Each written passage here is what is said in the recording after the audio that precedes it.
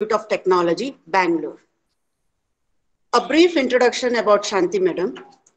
Madam is a graduate in Instrumentation Technology from SJCE Mysore, postgraduate in Digital Electronics from Cochin University of Science and Technology, Cochin, and PhD in Brain MRI from the University of Kerala. She has 30 years of teaching experience. She has around 25 publications in international conferences and journals with more than 150 citations.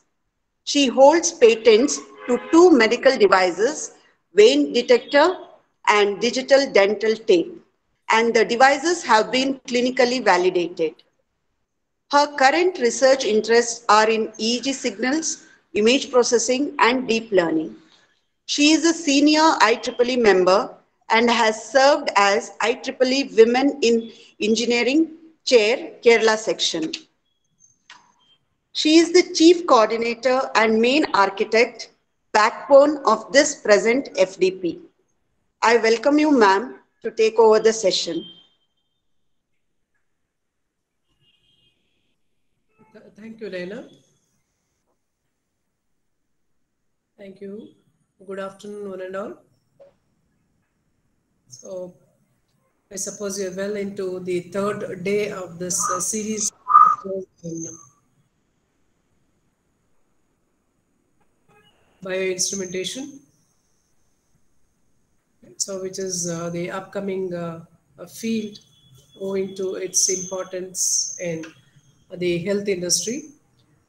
There are a lot of related areas for this kind of FDP, and I think all the different topics have been covered, have been included properly in the IFDP.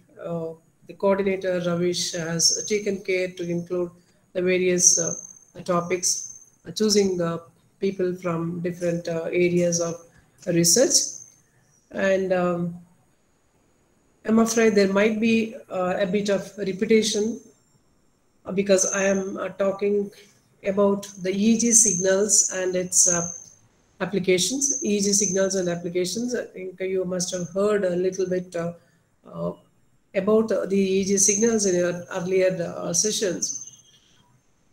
And I hope that most of you will be just the beginning to know about things in this particular field, or might be even a little bit of repetition shouldn't bother you.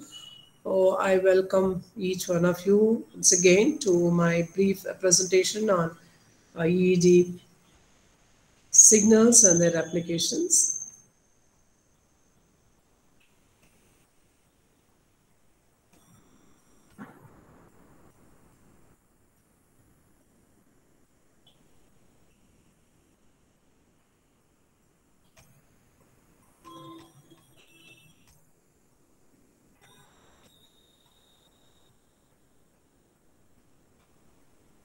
Okay, so this is going to be my the talk for the today's session, the last session, the EEG signals and its applications. And I just intend to cover the basics of the EEG signals, how it gets originated, and how you are going to measure the EEG signals using the different electrode setups, and what are the classifications in EEG waves, and little bit about the whatever project works we carried out in our department in collaboration with an R&D organization here in Bangalore, and some was totally in-house project. So that is what I intend to present before you today. So before knowing about the EEG signals, all of us are aware about the brain and its anatomy. So I would just like to take you to the anatomy or the functional anatomy of the brain. So brain is mainly has got a larger cerebrum and a posterior, a smaller part called as cerebellum, which is also called as brainstem. And this cerebrum is divided into the 4 important lobes, okay, depending upon the different functionalities that is associated with each one of the lobes. So they have been uh, classifications as frontal lobe, so the parietal lobe, a temporal lobe, and the occipital lobe. So what you see here. Okay, so this is how the brain lobes are classified, and we know that each one of the lobes are associated with a particular functionalities. And this is just for your interest. Let me tell you, the frontal lobe is associated with the reasoning, logical thinking, and motor skills and all. So this portion of the brain usually develops, I mean, slowly develops. Okay, so you don't find this immediately. So this will be slowly developing thing. So because you have to have the reasoning and the motor skills and all. So you don't find this very prominent in the children.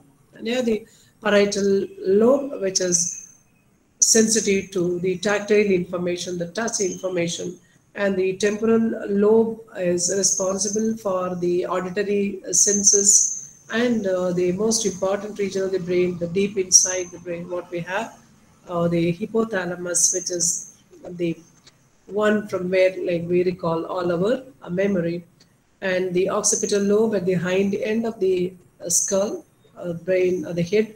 So that is the occipital lobe, so mainly responsible for the vision, and the cerebellum, the stem of the brain. So this fine tunes all the motory information. So that is the four different portions of the lobes of the brain. So one need to have a little understanding about these lobes and the functionalities if you are working with an EEG signal. And this again is one of the cross sections of brain MRI. So this just to give you some idea about what's there within the brain. So we all know that we have what is called as a gray matter. So gray matter is the outer cortical structure, outer cortical structure, and the inner cortical structure is the white matter. And we have the entire thing suspended in what is called a cerebrospinal fluid, a CSF. It kind of provides the uh, like that's where the entire thing gets the free from all the vibrations and all that. So this kind of protects and isolates the brain in the entire skull region. So the darker portions what you find here is all about the CSF fluid. So this is about the white matter, gray matter in that. And we just look into the fundamental cell of the brain. So what each one of us know as a neuron. Okay? The most of us would have gone through this process of studying this in biology, the neurons, and which forms so much.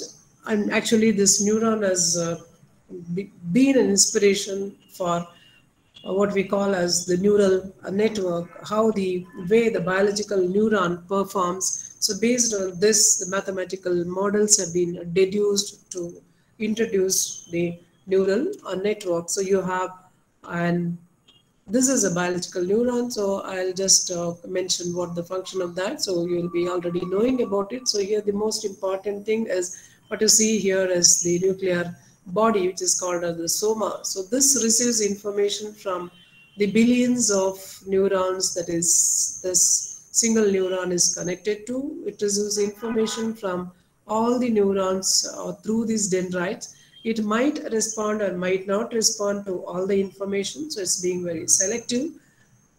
And that is also like you have parallel processing capability, because all the neurons are receiving input signals from all the neighboring uh, neurons. So kind of the parallel processing that happens in the brain is is really tremendous. But then we pay selective attention or selective focus. That is what is decided by when this is going to fire and generate and spike, electrical spike. Okay? So that electrical spike is going to be the sum of all the input it's going to receive. So it might generate a distinct amplitude spike, and it might fail to produce a distinct amplitude spike. So whenever a significant spike like this happens, we say that the neuron has fired, and this signal passes through the axon. So axon is something like the communication unit, and that is passed on to the neighboring neurons. So actually, this is the basic model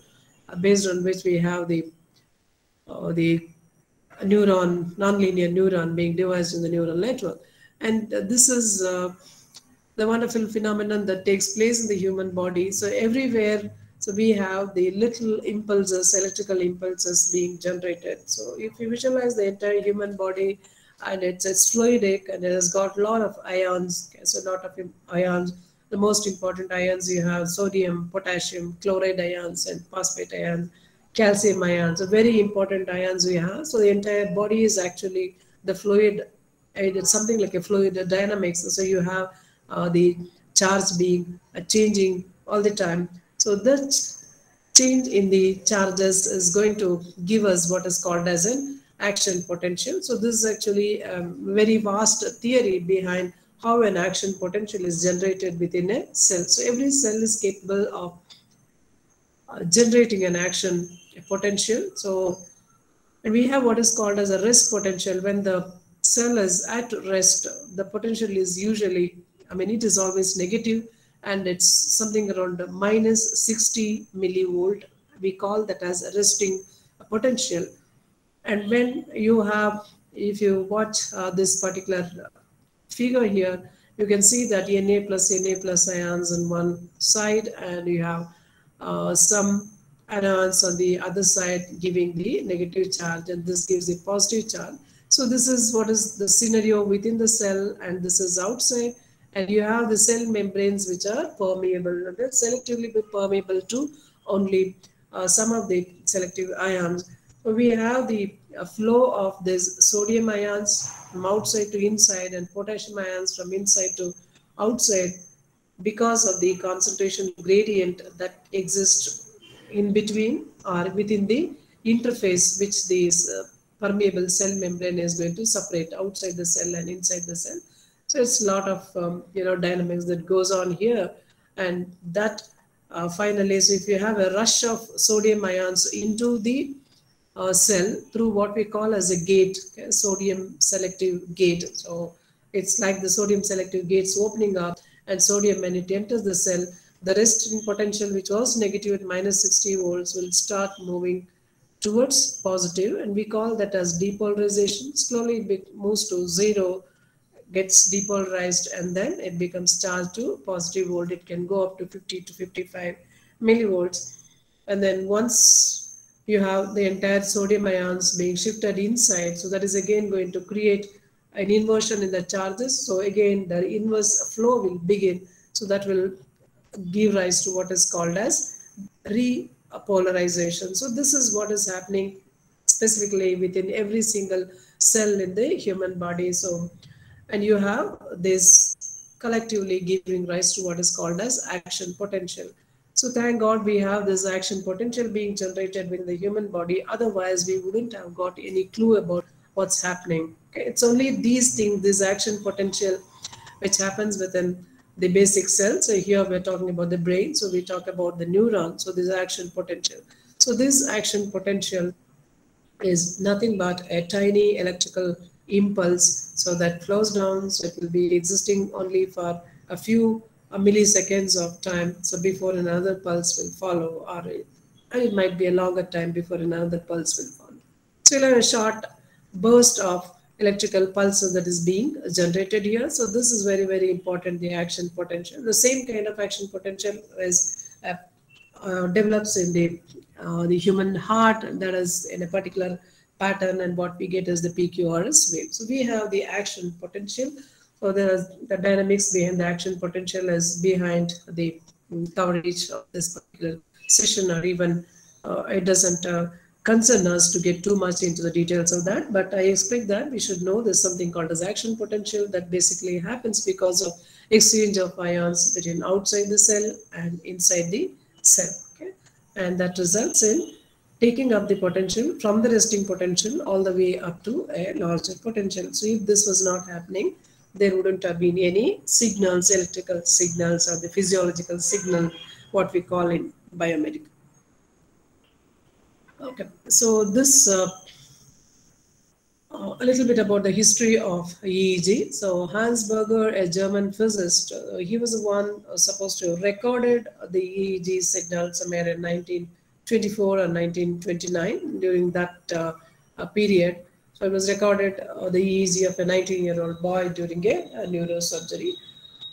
But it is not the first time that the electrical activity of the brain was detected. So this is a recording that happened, but actually much before this, a British physicist called as Richard Cotton, he had, and he is actually credited with determining that there are tiny pulses that are being generated in the brain. So he used galvanometer to detect the electrical activity. So that was the first time when they realized that there is something called as an electrical activity happening, and later on it went further ahead, and somewhere around 1940 or so, the uh, American Society of Medicine or something, I'm not very sure of that, so they set up the first EEG lab. So immediately after this EEG was recorded, so around 1935 or 1940, the first EEG lab was set up. Okay. So that was the general description about how EEG was discovered with, and then this particular figure is just to give you an idea about how the EEG signals are picked up from the scalpel. Okay. So you have all these electrical potentials being generated here. This particular diagram shows it to be very pretty neat, positive and negative charges. It doesn't happen like that. You'll be seeing very soon. So you will have some electrical activity being generated here.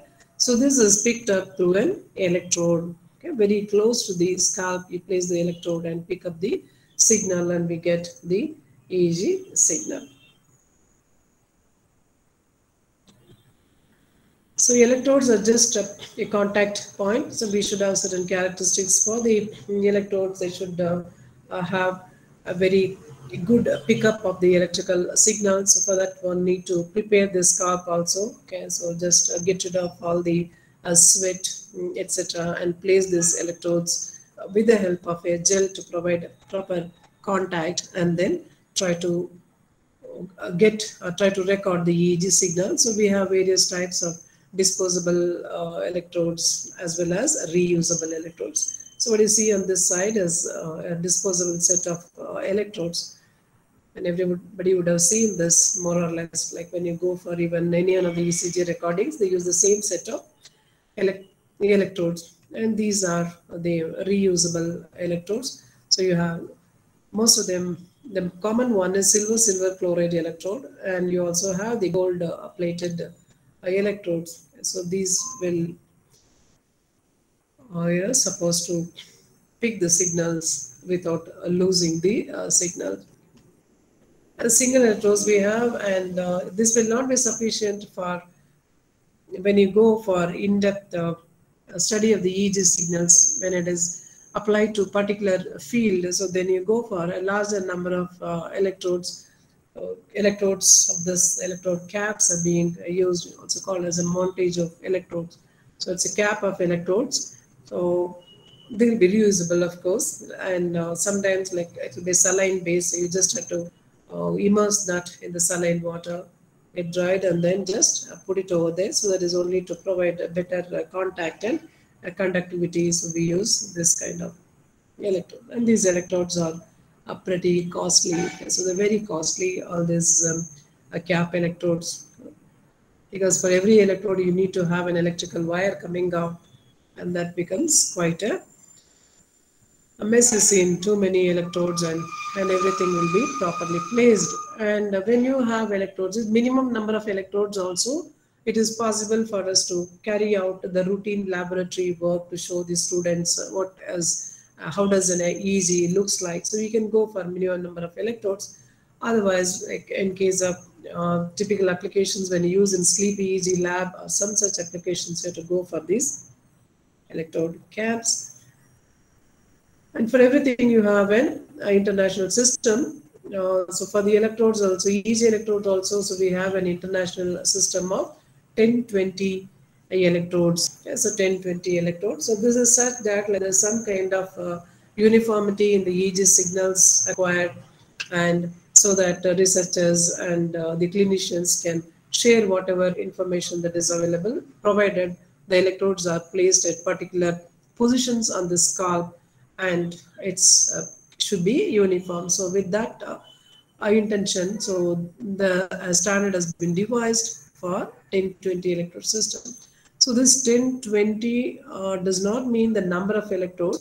It actually goes like this. If you look at this figure, so this point is called as nasion or nason, and this is the inion point. So nason point is actually the a groove or the the depression between the two eyes at the base of your nose ridge, where you have a typical depression between the two eyes. So that is one of the reference points for the electrode measurement, right under the forehead. That's called as the nason.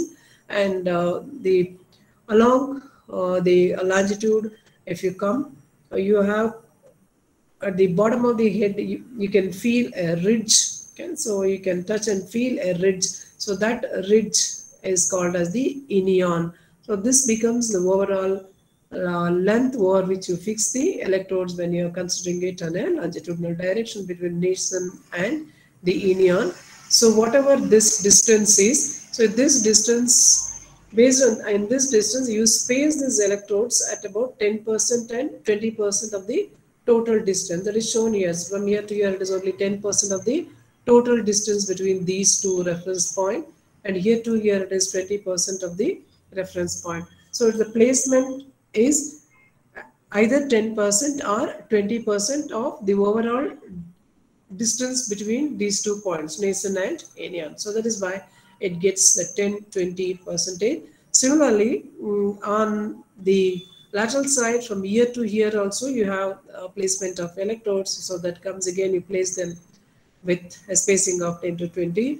So it's said that it comes around a spacing of around 6 to 7 centimeters in a typical adult. Okay, so you place it like that, and you have electrodes placed on the frontal region, and you have it on the parietal region and occipital region and on the temporal region. So there is nothing like central lobe in the brain, but this comes along the center, so it is taken as the central electrodes. So F, P and O, T, etc., they all correspond to the names given to the electrodes when they are placed on those particular portions of the brain. So temporal lobe, and you got occipital lobe, you got 2 electrodes in this case, and frontal, prefrontal, that is right in the front. Prefrontal, you got 2 electrodes, and frontal, you got 2 electrodes.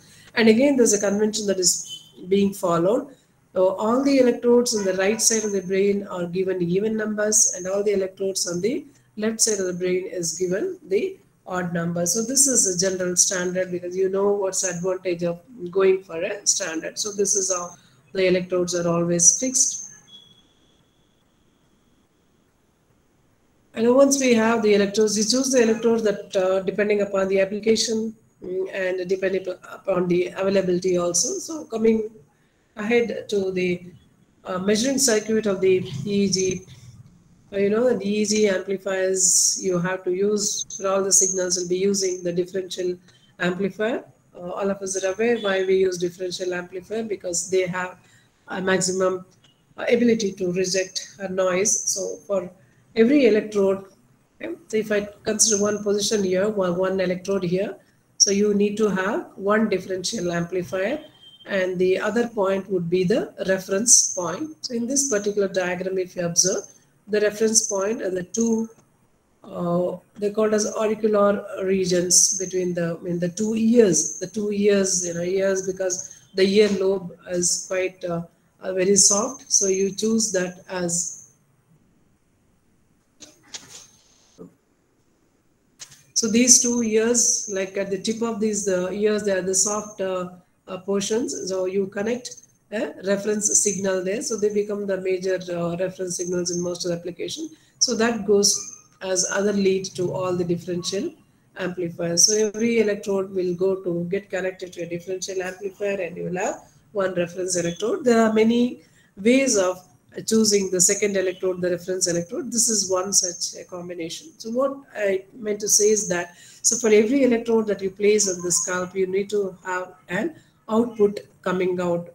So you will have number of outputs. So they're called as channels. So you'll be having channels. Each channel will give you the electrical signal, the EG signal originating from that particular position. So for every electrode, that will give you the electrical activity. You can record the electrical activity happening at that particular position. Okay, and you can see some just to give an idea like this, you can just note on the amplitude. Okay, so just 7 microvolts and 14 microvolts. So it's very very feeble, the EEG signals what you pick this way, and this is called as a non-invasive means of picking EEG signals. Okay? So because invasive is you have to go for the needle electrodes, you have to pierce them and put them in directly in contact with the brain. Okay, so with the brain or above the surface should touch the brain. So we'll come to it later. So it's also happening. So most of the cases, what we have right now is it is sufficient because the electronic circuit has developed to such an extent that we can record easily with the available equipments the EEG signal that originates from there, and you can carry out many of the analysis parts. So as a researcher, we need not bother about going about for the invasive EEG electrode. So this is a typical setup, and of course you need to have an filter. So before that, this is how it would look like. So a typical multi-channel EEG signal. So depending upon how many number of how many number of electrodes you have. So I told you, with every electrode you'll be having one channel. Typically, an EEG signal is just nothing but a bundle of waveforms, so what is called as an ensemble of waveform, where each waveform is different from the other. So this is just to give you a look about the EEG waveforms. And those who are into signals and systems can give EEG signal as a best example for random and a non-stationary signal. Okay, so that is why it's a random and it's non-stationary. So only for that matter you need to have a large collection of these EEG signals to get any clue about what is happening. So they always come in multi-channel. I told you, so we have a lot of sophisticated electronic equipments and even these softwares where these channels can, each one of the waveforms can be very easily analyzed. And whenever we have signals, though just the amplification is not sufficient, all of us know about that. You need to have a very robust filters designed for this. And again, you have got also a lot of FIR filters coming in handy to deal with the different easy artifacts that comes during the time of measurement. So these are some of the artifacts. They are related not just to the EEG signals. They come with they interfere with any of the physiological signals that you take. Okay? So the movements, body movements. Okay, that is the muscular movements. They involve uh, the muscles and the cells associated with that. So they also give you what is called as EMG, and you have all these things. ECG is of course like it overrides every possible physiological signal that you can take. So you have that, and all these are the typical things. Eye movement, sweating. Sweating is because your body impedance will keep varying when you start sweating. Okay, right? So that is where you have to take care of all these things. When like generally we clean the head, and if it's possible, look for region, remove the hair, and then clean it properly. Apply gel and put that. That can take care of more or less many of the noises that can come in. And yeah, so I told you, like, we have other interference signals, EMG, ECG, so all this can be filtered. And other things, these are things that related to the physiological signal, related to the movements, the disturbances by the patient. And similarly, you have a lot of electrical noise also coming in, like you have the 50 hertz, the power line fluctuations is always there, and then impedance fluctuations, cable movements, and etc. etc. So many of the noise signals will add to the EEG artifacts. So one has to take care of all these. And this just shows a typical disturbance that you can observe in the EEG waveforms. So these are some standard waveforms that you find in any of the EEG, any one of the biomedical instrumentation textbooks. So this is when you have the 50 hertz interference, the power line interference. This is when you're moving the eyes, when the eyeballs are moving, and that is also going to create a lot of noise here. And then this is blinking of the eye. uh, and these are typical things and they are all expected. We all know like how these eye movements are going to figure in the EEG signals, and how blinking of an eye, this closing and opening of an eye, and as well as involuntary blinking of the eye. So a general idea is there about all that. So filters can be easily designed to remove all these external noise that happens because of the patient's enzyme. And these are the typical filters that we have. Okay, so low pass filter, high pass filter, band pass filter, notch filter, and all that. So we can use all these filters depending upon which type of EEG signal is under a study. Okay, so based upon that, apart from filtering out the noise signal, uh, we'll see later. The EEG signal itself is a composite signal. So you have to extract each one of the component of the EEG signal. So based upon that, you can make a choice of the filter. And definitely like this has to be analyzed using a software. So any tool that deals with the EEG signals will have to have decide a certain sampling frequency, and the 256 hertz is a typical sampling frequency that will be sufficient for any of the acquisition of physiological signals, be it ECG or EEG. Generally it is 256 hertz that is fixed, and that will be sufficient. And EEG signal is looking at the nature of the EEG signal itself, we can make out that it is not a pure signal, it is a composite signal. And the fundamental, various literatures classify a number of brain waves. Okay? So, but the major, you got about four major waves called as delta, theta, alpha, beta, and slightly under consideration is gamma waves also, and you find different literatures giving you more waves than that. They very rarely occur. So generally, so these the four waves: delta, theta, alpha, and beta waves are generally observed. So what are these delta waves? You can see that if you just extract this delta wave, so this is how it will look like. This is one of the slowest waves that is present in the EEG signal, and its frequency is around 0 to 4 hertz. Okay? So this is observed during deep sleep in most people. Okay? So if it's a person sleep is in deep sleep, and if it doesn't have any sleep disorders, then this is the slow wave that you would find. So people who have all those sleep disorders and many of the neurological disorders, so this 4 hertz, it will not be a slow wave. It will have, sometimes the amplitude will go much higher, this 20 to 200 microvolt, what you are seeing. So if they are hyperactive people, so then that means you observe that in people who are hyperactive in sleep. Like what do you mean by hyperactive in sleep? There is the sleepwalking and all those states, those can be easily detected by studied by observing the delta wave. Generally, it is a slow frequency, and if it's normal and the person is happy, so you find the slow waves only when they are sleeping. Okay, next we move to the theta waves. So theta waves is the next category, which is between 4 to 8 hertz, above the lowest frequency range. And again you have this one, so you can see that this is a slightly faster compared to the previous one, and this is believed to be more common in children than adults. So theta waves are observed generally when we are, idling, daydreaming, or when you're drowsy. So in such cases, we feel theta. We're not really into sleep, but it's almost sleep-like condition, like when you're drowsing.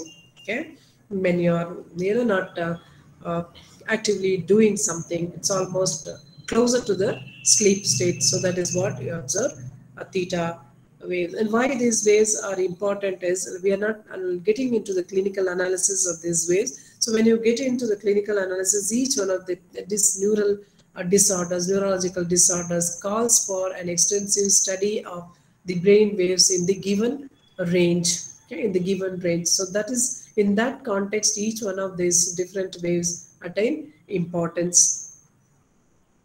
Next is we have got the alpha waves. So alpha waves is again above that frequency band. So you can see the fastness of the wave indicated here. So it is between 8 to 13 hertz, 8 to 13 hertz, and slow amplitude. So this you find when you are not disturbed, when you are not stressed, when you are relaxed, when you are calm and peaceful, but you are not drowsing. Okay, okay, but with you're not drowsing, so it should be the alpha waves. Okay, so like I hope right now when I'm giving you this lecture, you people are relaxed and listening, and you should be, or your brain should be elucidating the alpha waves and not theta waves. Okay, so theta waves is a state of drowsiness. Alpha waves is you're not drowsing, you're well awake, you're peaceful, you're relaxed, you're calm, and that is what we all should be when we are quiet. We should be elucidating alpha waves. Okay? And next we move to the beta waves. So beta waves is again falls about 14 to 30 hertz range. So these are all typical frequency bands. So these frequency bands, like using the filters, you can extract each one of them from the composite EEG waves. Okay, I told you like we do have in our laboratory a setup called as Power Lab. So where it allows us in acquiring EEG signals and extracting all these signals. So this is all done as a part of the study of the medical instrumentation lab in our course. So you can easily extract and you get all this beautiful waveform from the very irregularly shaped EEG signal when you apply filters. Okay? So you'll get to see all these, and then you can apply only minimum number of electrodes and you can still observe all these. Okay? So these are the most common form of brain waves. So these beta waves are observed when you're focused and you're doing something. Okay? So you're focused, you're not just relaxing without thinking anything. When you're focusing, when you're doing something, so you'll be I know your brain wave will be illustrating beta waves. So like, as a presenter, I'm very focused on what I'm presenting and I'm conscious of what I'm talking, words I'm using. So I'm sure I will be actually now in the 14 to 30 hertz band, and as a listener you will be in the alpha band. Okay, so that is the uh, range. Okay, so if you check during any action, so you will find that, so these are the things when you call them, like action potentials, that mean event driven potentials. So when we do some events and then we try to observe the potentials, so all these different potentials waves can be easily extracted. So most people operate in this band during the day. That means you are thinking, you're reasoning, you're focusing, and you're highly alert. So will be all the time beta waves. Okay, when you're not doing something, and if you're not concentrating, I mean, if you're not doing something, if you're not doing a certain task, and if you're still your brain is still giving beta wave, it shows that you are stressed. Okay, you are stressed. If you're not stressed, we'll be giving out the alpha waves. So we have done a study on that, so I'll be coming to that. So that is what, and most of us, we know that where we all are in these days, so beta waves all the time. And this is the gamma waves. So gamma waves is very rarely found. So this is a high frequency range, 36 to 44 hertz. And generally normal persons, we all will be in the last four bands maximum up to the beta band. And you got the gamma waves. So gamma waves are supposed to be coming out of the abnormal brains, that means people were hyperactive. You know whom I mean when we say they are hyperactive, are not a sound at mind. So they will be always in this disturbed brain, 36 to 44 hertz. Actually, if they can focus that and if they use that, they can do tremendous things. But that doesn't happen. So normally it's restricted up to beta waves. And if you observe gamma waves that is supposed to be in normal persons, then it's going to be an indication of hyperactivity or highly disturbed.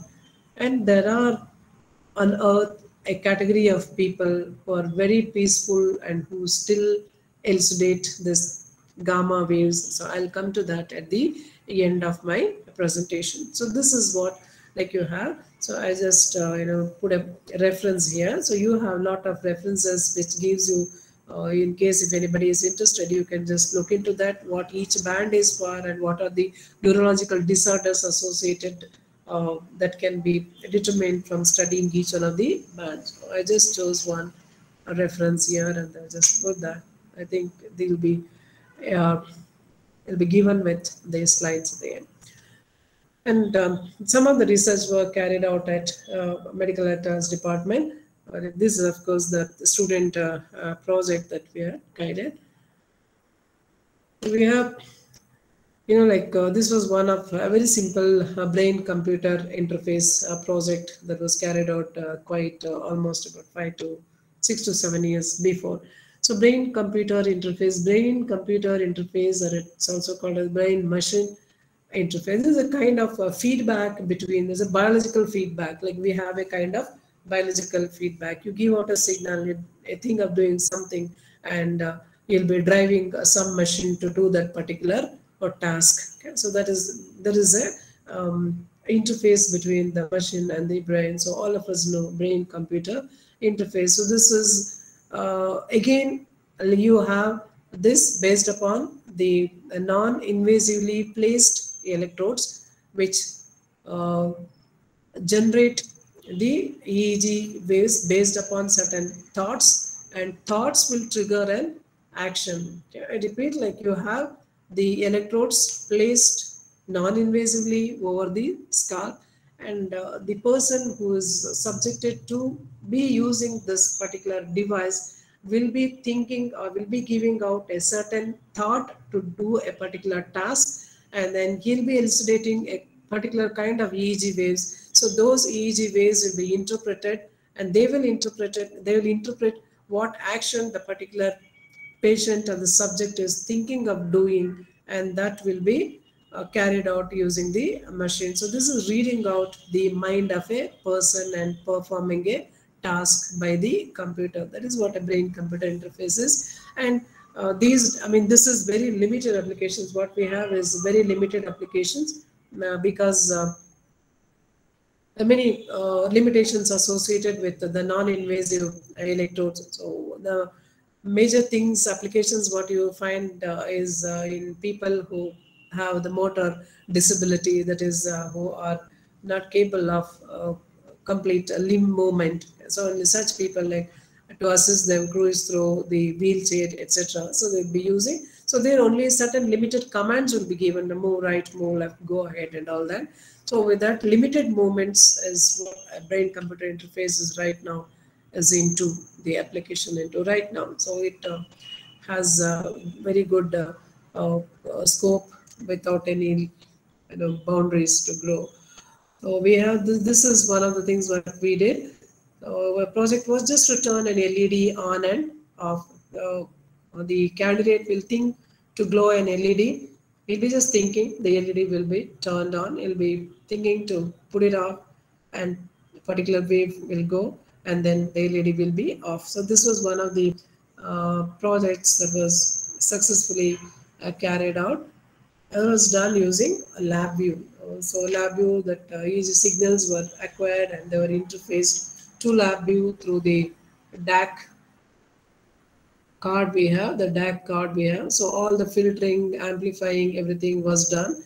And like what we do is, we have this, yeah. So this is a typical diagram that will give you an idea. So LabVIEW was used as a tool to interpret the EEG signals.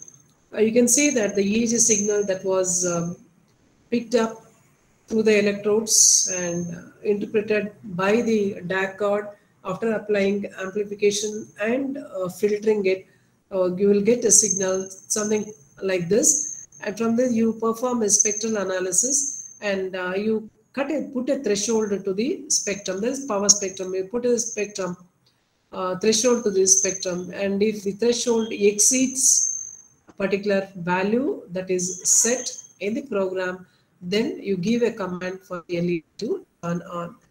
Okay. Similarly, so if the threshold does not, if the power spectrum value does not reach the threshold, if it is below the threshold, you turn the LED off. So this was what project successfully carried out, and it looks very simple, but yes, of course, the LabVIEW was there, a very powerful tool. The DAC card was also perfect in amplifying and filtering, and everything was there. The problem is like to give out the particular kind of thought related to an action. That is very difficult. Not everybody can, give out the thought for a particular action. So I hope you understand. Like we're not capable of, not everybody is capable of giving out the EEG waves or producing EEG waves corresponding to an action. I mean, thoughts should be very focused. And this was the student named Gautam. So from, of course, project from his project mates only he was able to control the LED on and off. Okay? So he was focusing. The brain waves were captured properly, and repeatedly we could test with his EEG waves. Whenever he wanted the LED to turn on, he sent a particular signal which exceeded the threshold, and it was on and it goes. The same principle is applied even when you think of some command, like if you want to move, if it is a wheelchair used for a quadriplegic person, that means who is not uh, fine at all, as four limbs, then he can think if he wants to move to the right, then if he genuinely thinks that he wants to move to the right, definitely the command will be interpreted, and the motor should wheel towards the right or left, whichever direction you want. So all that depends upon how you train the device based on a particular subject. So this becomes very subjective. If I choose somebody else, then his threshold levels will be different. His threshold levels will be different. So you have to pick a different device. So you have to customize these kind of device based upon the person, and it needs rigorous training also for the person. So this is where we have come to brain computer interface. Minimum things are easily being implemented now, and the other projects that we were very much interested and did was the effect of the pranayama on the EEG signals. The pranayama on the EEG signals. We say that pranayama was it's a proven, scientifically a proven method to heal many of the neurological disorders, and you can test yourself, you can prove yourself by going for the scientific study using the EEG signals and finding out the effects of pranayama on a person, and how the person was before he practiced pranayama, and how after he become a practitioner of pranayama. So this is going to have a very pronounced effect, and this project was carried out in association with the Vyasa. Okay, so that's an other institute situated in Bangalore. Yes, Vyasa. It's a Sri Vivekananda Yoga Anushtana Samsthana. It comes under Ayush, funded by the central government. It's a university in Bangalore, where they have like all the sophisticated equipment. So they just don't use it only for the diagnosis. They even use it for the therapeutic means of the curing particular diseases using this yoga and pranayama. So I'll just brief out this particular project that was carried out. We got the data from the ESVASA. So they used for the 128 electrode system, and the software that was a sophisticated software called as NetStation was used. So all that does is it collects all the 128 channels of data and gives you the data. It gives you the data, and the data, whatever data we got from the net station, all the 128 channels. So that was processed using the EEG toolbox. You know, EEG toolbox is an open source software that can be easily used with MATLAB. So there is hardly anything for the researcher to do. Only thing is they should know like what frequency content to extract and how to apply that. So we got the data, so data pre-processing and sample ensemble creation. That means creating the huge database separately for each one of the channels. So all this was done through the net station, and what we did was go for the feature extraction and find out the dominant frequency band. I'll just give you the this shows a placement of 128 channels. So more the number of channels, more information you get, and you'll be covering what's happening at different part of the brain. So what we did was, like the easy toolbox, it allows us to pick any channel you want. On the 128 channel, you can pick any channel, and usually this data you can have it recorded over a very long duration of time, and you can run an epoch wise for a particular time duration and repeat that. And we can do all that. You can pick any channel you want, and you can analyze the channel, and you can pick the time duration also. So all that can be done. So what we did was we tried it with the signals from all the different major regions when we try to find out the spectral component. So this was also a part of the EEG toolbox. EEG toolbox gives you a very in detailed spectral analysis. You can perform any one of the spectral analysis you want. So we found that, so this actually was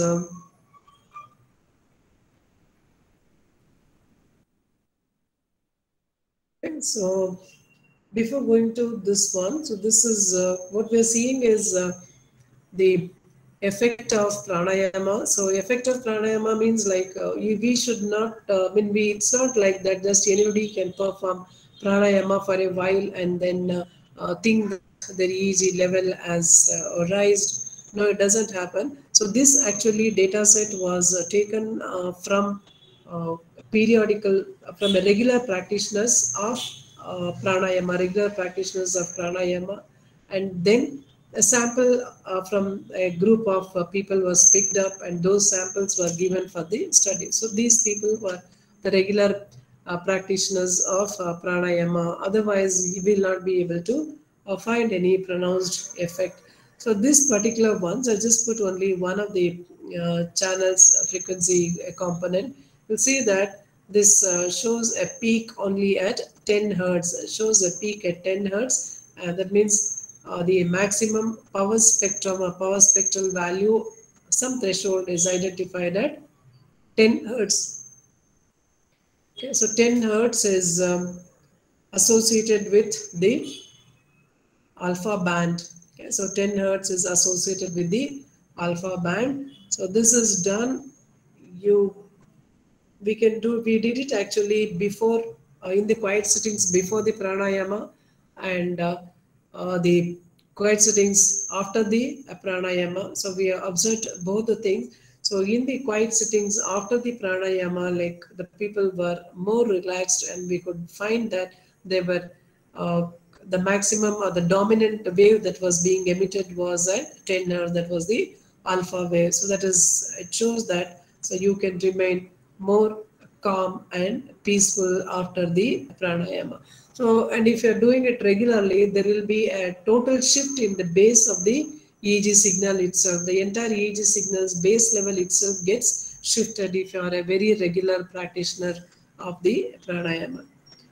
So we did various tests, and for the lack of space and time, I just put only one sample just to illustrate that. So this was maximum frequency was 10 hertz, implying that they were quite relaxed and peaceful after that.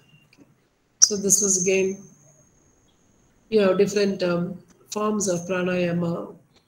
So alternate nostril breathing, and then the right nostril and left nostril breathing. So after everything, there's some of the regions where we could not get clear values. So we are just, but it was all because of the lack of connection problem or something like that. Some areas we were not, waveform was not very clear. So otherwise, in the right parietal, right central parietal, and left parietal, and also left central parietal, we have observed the waveforms very close to the 10 hertz. Yeah. So it shows that what kind of relaxing effect the pranayama can give to. We had around 40 to 45 samples, and every sample we would see the same effect. Okay.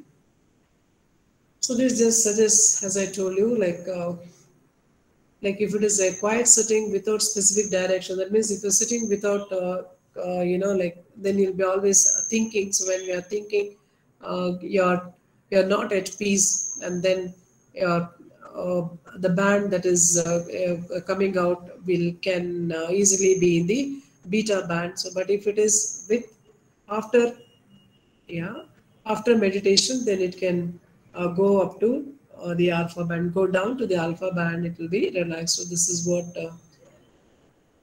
we are able to find. And this is I'll just mention this also. And we had another um, a study. Again, this was to prove the effect of pranayama on patients suffering from hypoglycemia. So this is hypoglycemia is the low blood sugar level. So this is something very frequently observed in people who suffer from a long-term diabetic. So very often, very frequently, they get into this hypoglycemia condition where the blood sugar level will drop like anything, and they can that can even prove to be fatal also. So this was one of the studies taken at ISPASA, and they had shared those waveforms, all those easy waveforms, and we just did a study again on this uh, to prove like how pranayama can have a slowly a lasting effect on the patients of hypoglycemia. So these were the studies what they conducted on the patients at their place, and they also move to the places, and they take the study, move to the places where patients are there, and they take the study in case the patient is not capable of coming and staying with them.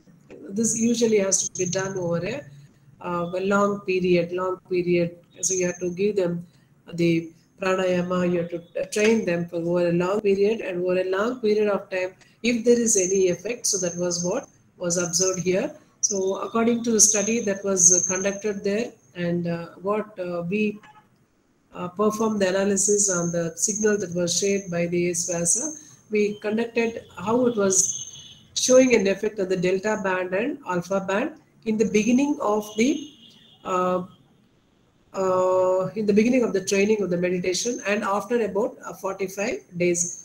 Okay, I'll just show you this one delta band. Does it okay? So we'll come to the alpha band. If you see the second table, what we have put, you just observe these frequencies. At day one, the frequency with that gave maximum power was around this much. Okay, it was all closer to 8 hertz. And after the pranayama practicing for about 45 days or so, so they observed a slightly increase in the frequency level, okay, 10, 11 hertz, etc. So it was more deeper into the alpha band. It's deeper into the alpha band. So there is a comparison again here. I think I'll show you this one. Okay, I think this slide should give you a better idea. And this gives you the spectral study of a normal person, and the spectral study of a hypoglycemia a patient. A normal person, this is the delta band, so he should be elucidating the delta band in this range 0 point, it's about 0 to 4 hertz, 0 to 4 hertz, 0.42, etc. This is the maximum power. And you can see that. So here also, after 45 days, the hypoglycemia patient's band will also come almost closer with the band delta band of the normal person. And coming down here, so this is the alpha band of the normal person, so 9.23, 9.56, etc., some normal adult. And this was based on the training on the hypoglycemia patient. So after about 45 days, you could see that there was a marginal shift from 8.2 to 9.3, 8.4 to 9.34, etc. So there was an overall shift in the alpha band after practicing about 45 days. At the end of 45 days, you can observe that this, whatever I've highlighted here, this as well as the normal persons both becomes almost matching. So the alpha band tries to improve. So that means they don't get into the coma state or something like that. What happens when their blood sugar level drops? So they can control the person's state of awakeness even in case of hypoglycemia patient. So that is under study. So it's going on. So there are so many such effects that one can conduct based upon the EEG signals. You can, depending upon whatever case study you take, you have to perform the EEG, you have to acquire the EEG signals and use one of these EEG toolboxes and look into the spectral content in detail about each individual channels and at different regions. It is not just one channel, some region. So you have to look into all the 128 channels or how many ever electrodes you are using, all the channels, all the signals, and then average them, and then you find out the dominant region. Then only you can come to a conclusion. So you will see that we can perform many of the analysis, and you can use them as a diagnostic tool for identifying many of the neurological disorders. Okay. So these are some of the case studies what we have done. So there's it's a limitless, and anybody can do most of these things in the lab because you just need to have about a 3 set of electrodes. But of course, you need to have a very good electronic equipment from established manufacturers. What we have is an equipment from Australia, so that's it gives us very beautiful waveforms, and we can just perform any conditions. We have any test you can perform using that particular machine. And of course, easy toolbox is free. It's an open source, and we can work, and the researchers can do a lot of activity in that. And whatever we talked so far was all about the non-invasive things. So, and I also told you, like, if you can go for invasive mechanism, so that will prove to be, it's something like the man playing uh, a god. So that is what the Elon Musk's Neuralink is all about. So hope it won't be too many years ahead before this becomes a reality. So knowing the dedication of Elon Musk and his team. So we have the Neuralink. So what they are doing right now is they're going for an invasive implanting of EEG chip. So they have around 3,000 and odd channels. Just think that they're going to integrate a chip. They have fabricated a chip which can give you around 3,000 channels, and that is in a surgery has to be performed, and it is invasive. So they're going to place it without damaging the brain above the layers, the thick cortical layers. And to be very precise, when they are doing it, they're using I know neuro-robotic surgery methods. They're doing neuro-robotic surgery methods to implant this chip inside. This got about 3,000 channels, so they can predict everything, and they can, once you have those signals, you can do wonders with the signals. Yeah, some disturbance there. So that is what is going to be the future. So we can just hope that, like, nobody will motionless, anything like that. I'm just coming to conclusion. So somebody, can you please unmute? Can you please mute yourself? Somebody in the background. Okay, well, so that is the future. So we are looking ahead for a bright future where you can predict disease and then uh, you know, try to overcome all the motor disorders. So that's going to be a promising future with the neural.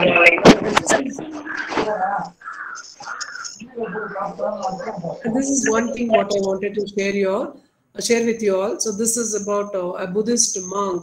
This is the study conducted at Wisconsin University in USA. It showed that they actually wanted to test the EEG waves of these monks and what range it is going to be. So one of the Buddhist monks from Nepal, he volunteered himself, and then they tested on it. They found, I mean, they were very surprised with whatever EEG waves that they found on him. So he was emancipating the gamma waves, the highest waves, the gamma waves, while he was meditating, and he was easily able to shift from meditation to rest. That means he was able to move from one band to the other band. So they thought that might be a fluke case. So they wanted to go further into that. So they had a set of around 20 and odd Buddhist monks. Okay, so they went all the way to the Wisconsin's University. So the study was conducted there, and what one monk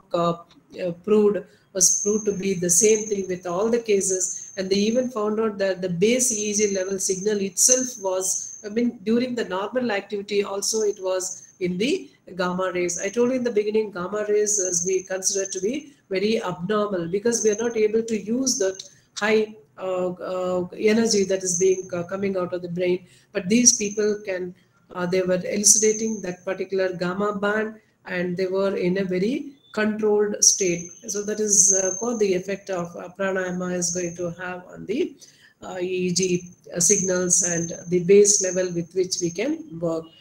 So that it's all goes to prove that so you can remain peaceful, calm even under stressed conditions if you are a regular practitioner of pranayama or meditation. So with that note, I would like to conclude.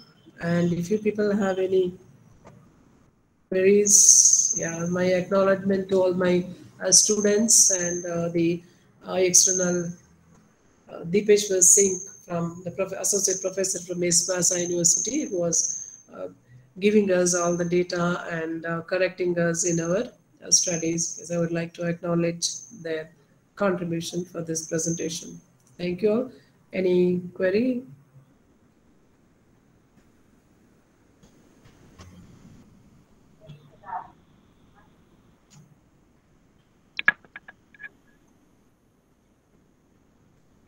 Participants, any queries?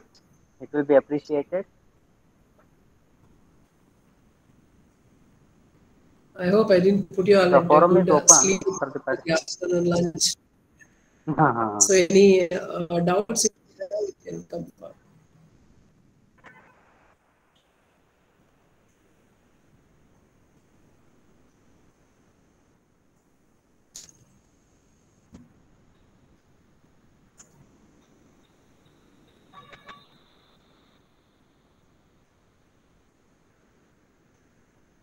Ravish, shall we wind? Yeah, madam. I have one question, madam. As of my interest, I am having one question because of Yes. my area of research is also easy, but you worked in BCA also. If BCA can be work very good and gives good output result, if it is trained by particular person, is it so, no, ma'am? I didn't get you, Ravish. For a Now, in independent person, means patient independent person, if BCI is designed, that will give very successful rate, or it can be generally we can design BCI application no, for no, no. That's what all I these, yeah, think it has to be customized. I think it has to be customized. customized. It Yeah. all depends upon. It should be customized, because to some extent, of course, you can generalize it. But the thing is, like you have to give a rigorous training. So that will be very important. Yeah. If you're customizing, then it's fine. If you're not customizing, then you have to train the person. So otherwise, like the particular amplitude and the particular wave will be difficult. So Yeah, because I am able to understood from your topic of this thing. So thought is that it will be trained, will be there. The person is training, then it will be the results are very encouraging and performance will be good. So we can identify that thoughts and all. Yeah. Yeah, you can customize. Training has to be there. I feel like it's Yeah. very important because we have seen from our experience only. Not everybody was able to. But it differs from one person to the Many other. Some people will, yeah, Yeah, it will differ. It will differ because this was what from our own experience. Like when we are doing it in a group of people, yes. we tried with everyone in the group, but it wouldn't work with all of them. It would work with only selected one person. So that has been my experience. So I think you have to customize. If you're generalizing it, then if it is invasive, I think you can generalize it. Right. Any participant, any quick one or two questions, they will take it in. Yeah, if it is not so, it is my privilege and my pleasure to propose vote of thanks to our own department and hosting department. And here for the structure of architect of this entire program is by Professor and Head Dr. K. J. Shanti, resource person. And I thank you very much, madam, for the support. And she is the right person, worked a lot and developed me. So particularly each applications, various projects has been developed and devised and till that realized all the applications wide, but we generally know about the fundamentals alpha, beta, delta, theta. In the madam's talk, she told about it should not be exact replica and it should not be not repeating. The same thing, ma'am also, professor has given the justice, never touch upon the so much things and the topic content was given the application part and various projects that is realized in the project are her experience she shared. I thank you very much, ma'am, on behalf of the college management and the Atal FDP fraternity, and from all the participants. I thank you very much, madam. Thank Thank you, Ravish, for giving me this opportunity. Thank you.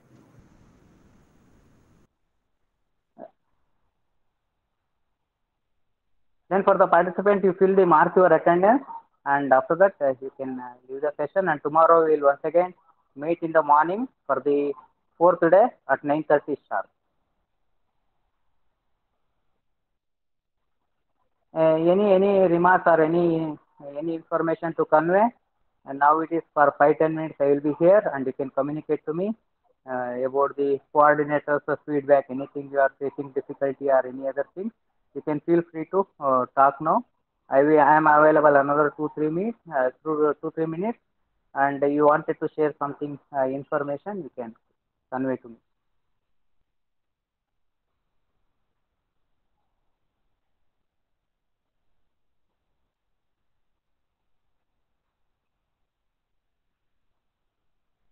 Yeah, if not, we'll leave today. Have a good day, and we'll meet once again tomorrow.